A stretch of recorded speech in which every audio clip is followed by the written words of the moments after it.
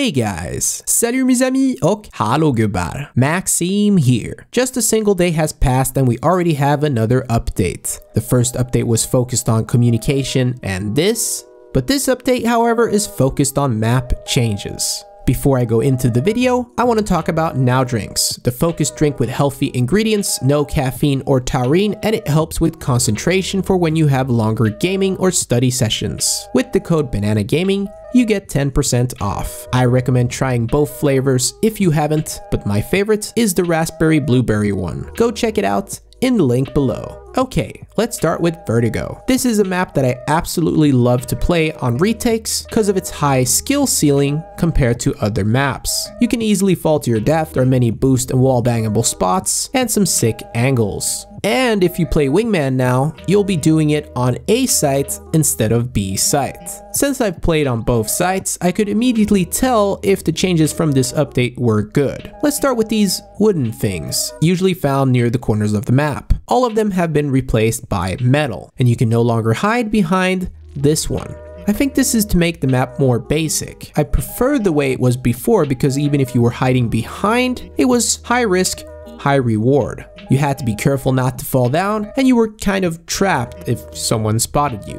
Plus, wood is easier to wallbang than metal. To compensate for not being able to hide behind it anymore, you now have cover in front of it instead. There are some other areas that are more yellow now, and harder to wallbang, like this area for example. To be honest, I think making the map less wallbangable lowers the skill ceiling. But I'm still happy they kept this wall the way it is. The site itself has changed as well, and it's definitely for the better. Before, you could get stuck in between some of the barrels. It was clumsy to navigate through the site, and it felt unfinished. They also removed some clipping here where some of us used to hide behind. RIP. I've never liked the crate that you see on the right. I'm happy that it's gone now. Plus, they added some cover to the left, which was needed. The last two things I want to point out is this ramp, which has changed a bit. I like it. And also this new area allowing CTs to play from this position. And for some reason, Valve decided to make this map even easier with these on B site, preventing you from falling down.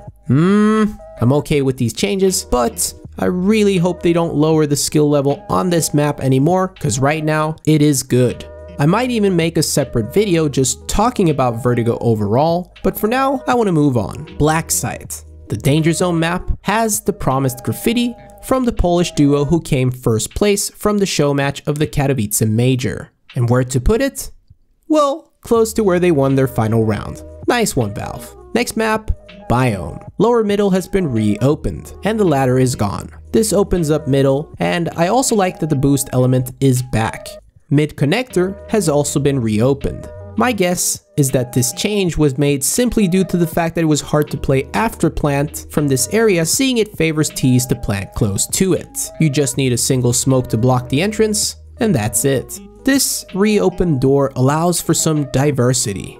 Finally, we got Abbey, one of my new favorite maps, as you all probably know already, and this update made it even better. I'm just gonna focus on the most interesting changes, starting with A site, which hasn't changed much. However, this area has been reworked, and now we got barrels of wine pour les Français bourrés. Also, really like this detail going A site from upper CT. B site itself hasn't changed much, other than being able to plant here, but long has been changed a lot. The walls are gone, and everything is moved closer to the site itself. Awesome change. I was never a fan of the walls, and this opens up the site in a very good way. Not only that, the underpass section has been greatly improved as well. This was needed, as a lot of players go through there to rotate to B, which could get very messy before. This is just the bigger updates of Abbey, but as you can see, there's more. The update isn't necessarily that interesting to all of you perhaps, but for me who enjoys retakes on all these maps, it is definitely a welcoming one. You can find all my social media links down below. Please like the video to show your support, and I'll see you guys soon. Stay awesome,